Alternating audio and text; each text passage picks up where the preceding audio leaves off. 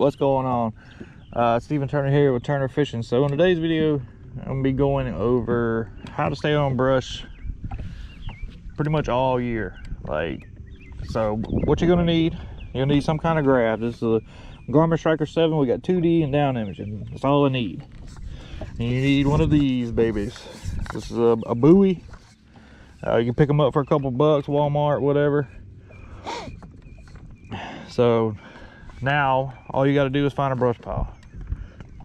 So we're gonna take our trolling motor, look for the brush pile. You can, if you got a graph on the back, you can do that, but I find the trolling motor is a lot easier because you can precisely put this so you can be on the fish at all times. And really what I'm looking for here is something really bright red coming up from the bottom and not the top, because you don't know what that is up top. It could be bait fish, could be school of fish. And I like to use side by side because if you look, it looks like a brush pile here, but there's nothing here. So the 2D kind of confirms everything, in my opinion, of what you're seeing on your down imaging. I mean, that could easily be a school of fish right there, but what I'm looking for is the brush pile. I know there's a brush pile somewhere on this point, so that is what I am looking for. Definitely a lot easier with forward-facing sonar to find a brush pile, but all you got to do is go back and forth and you'll eventually run over it. So that's what we're doing now. So as soon as we run over it, I'll show you how to catch them.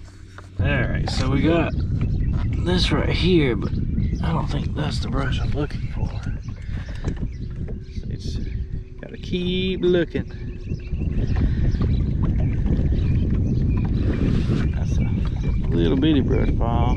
But we are coming up on the brush pile now. So I know that brush pile is under my trolling motor. So I'm going to throw this to the right. Hopefully it works. Of course it doesn't. So now we got to come over here and fix it. The brush top is 6 feet. So if I'm going to use a slip cork or something, I need to set it at about 5 feet.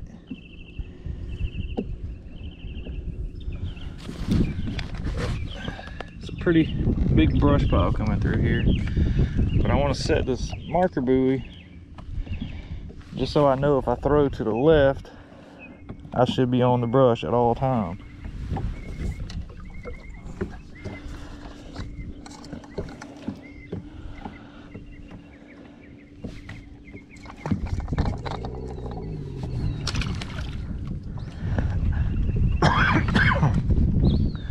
All right, so we got that set up. So now we just got to get out here and fish.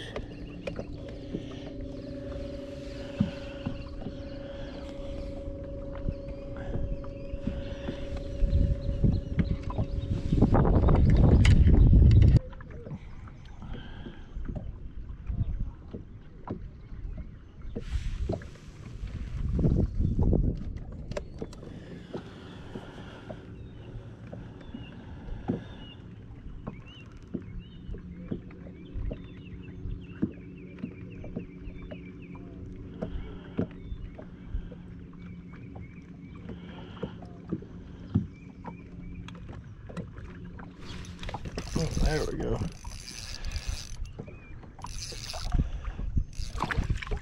Nice one. Oh yeah. Right beside the buoy. Oh.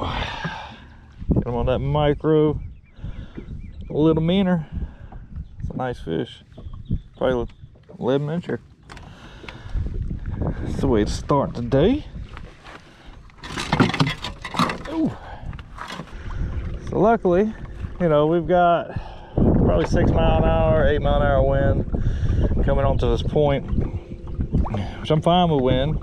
It kind of sucks for filming, but the good thing about throwing that buoy out is, it took me a minute to get the live well set up and all that. But I know exactly where I was fishing. So now I can just run straight back over here, and I'm able to hopefully replicate what I just did.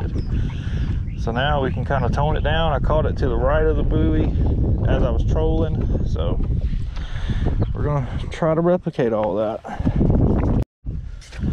All right. With a little bit of wind we got, I am gonna throw a split shot on. One, just to feel the bite better, and for two, they may, because I caught that fish trolling, they may want it just a little bit faster falling. So, but mainly just because, you know, in the wind it's going to keep my line tight and I'm able to detect the bite a lot easier.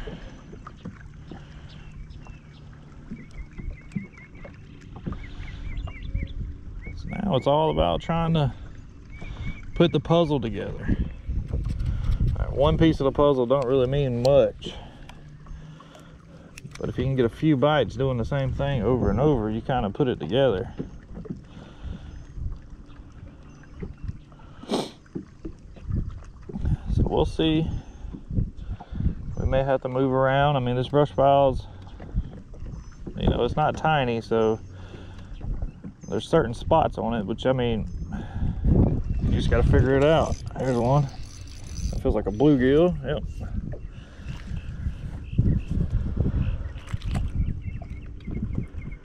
Calm down, buddy.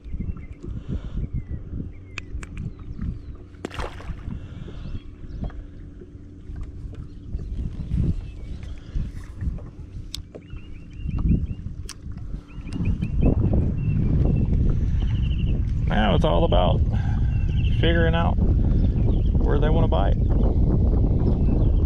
if they want to bite at all. That's one of the things about fishing like this. Could have caught the only fish on the brush pile that wants to bite.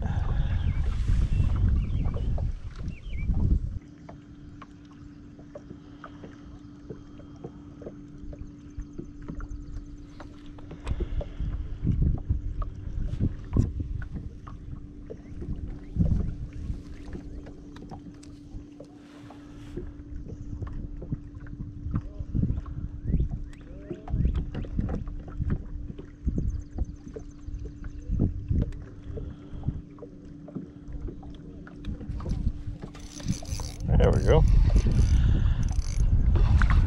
Nice one. Keeper fish. Right there in that same exact spot, a little bit to the right of that buoy. Right in the roof of the mouth where you want it to be. Probably 9-incher. So we ain't trophy fishing, we grocery fishing.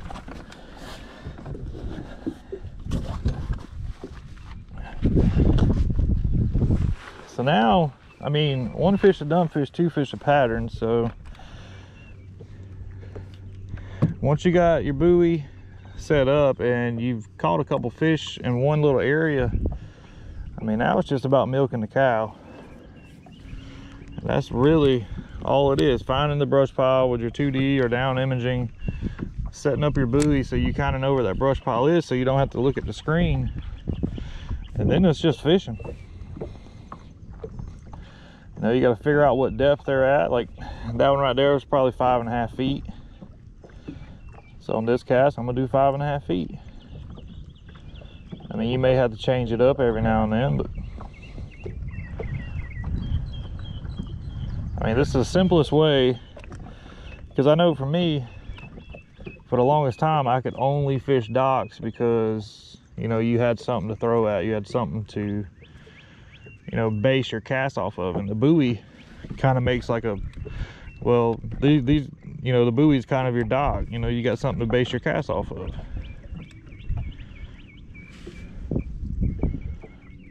I mean, really all I'm doing right now is throwing it out there, letting it go down, and I'm using the trolling motor with the wind to move my jig back and forth across this brush. I'm not doing anything special. I'm popping it every now and then. But other than that, this is just traditional casting and down jigging, or vertical jigging that people want to call it. A few times you don't get a bite, it is definitely okay to try another color. We caught those 2 fish on monkey milk. So the next thing to try is obviously Crappie Man Green. I mean, you could get lucky and catch the 2 fish that want monkey milk, but then they may be tearing the hook off with like Crappie Man Green.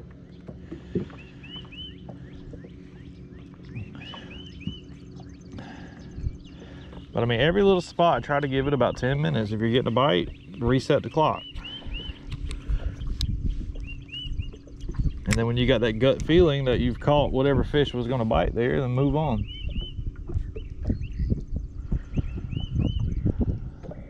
So we're just gonna piddle paddle around, trying to make different angles at that same little area right there. See if another one wants to bite.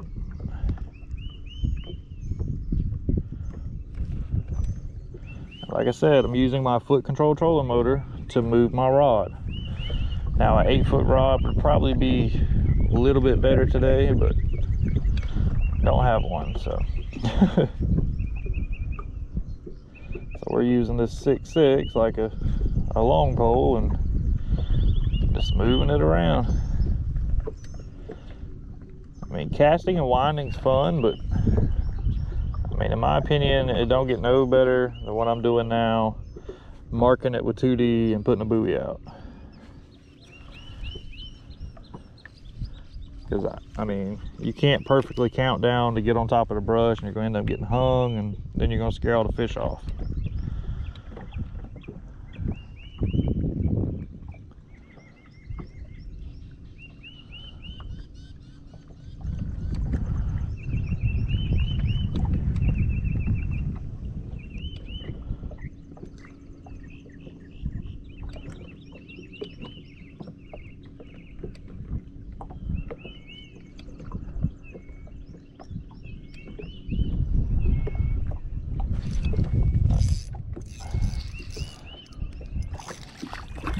Oh yeah.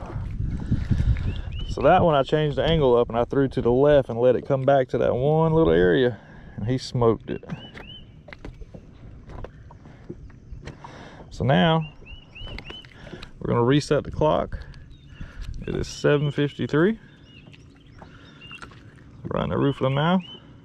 Nice little keeper fish. Nothing to write home about, but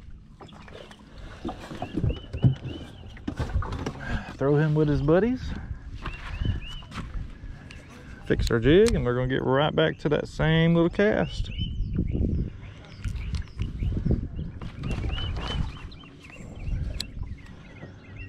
So that one, I kind of went over here, which I had the camera on, so you should be able to see the cast. So we're gonna try that one more time. Use our foot with the trolling motor to get back up here. You always got to keep that in your head. We're just gonna let that jig swing its way back through here.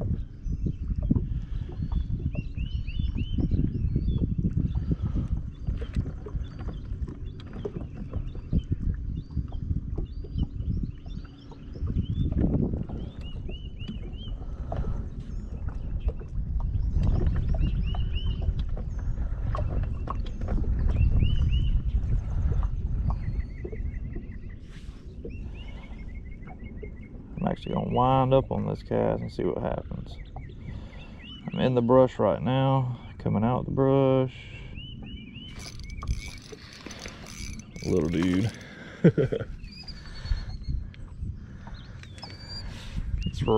It's the same rod of my other rods, but it's not as sensitive. I barely felt that fish. I want to say they're more shallow than what I'm giving them credit for, so we're going to try that for a couple casts and see what happens.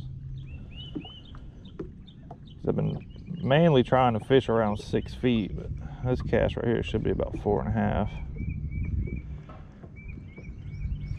Oh my god, that fish knocked slack in my line, and And every time you miss one, it's crazy how your line does this. Well, I'll be back in 5 seconds. Back in action. Boat's done ran over the buoy. Right now I'm trying to get the boat off the buoy.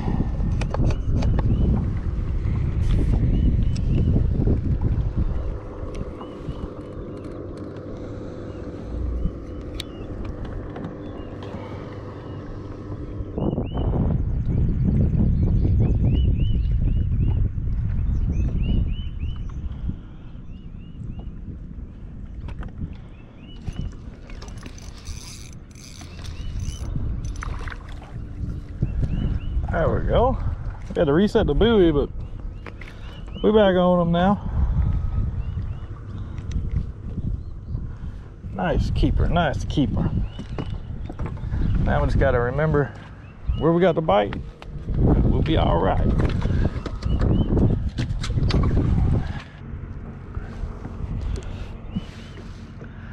I mean, normally if you can find a cast where you're ticking the brush, just wind up a little bit and just make that cast a bunch of times, you should get a bite.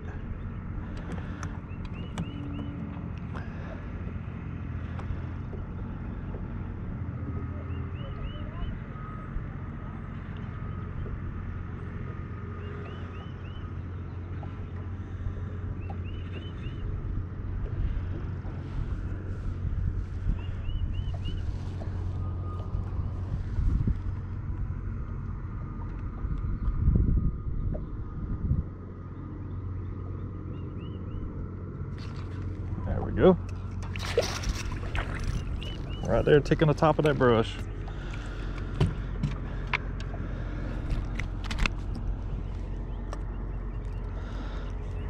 Be number 5, and I mean that micro minnow is just down his throat.